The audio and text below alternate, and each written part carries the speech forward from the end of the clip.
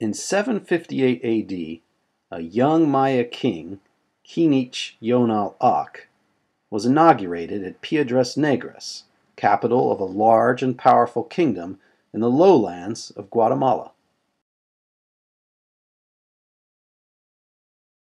Kinich Yonal Ak reigned for less than a decade. He is shown at the moment he took power, seated on his throne, which is elevated above his subjects on a scaffold, partially covered by a cloth bearing footprints, symbolizing the new king's ascent to rulership.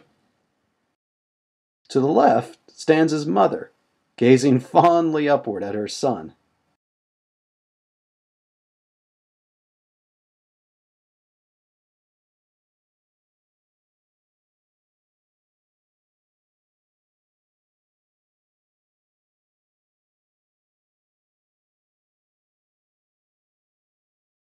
The hieroglyphic text on the left side of the monument records the Maya long count date of March 10th, 758 AD, followed by a reference to the king's accession and his new royal name.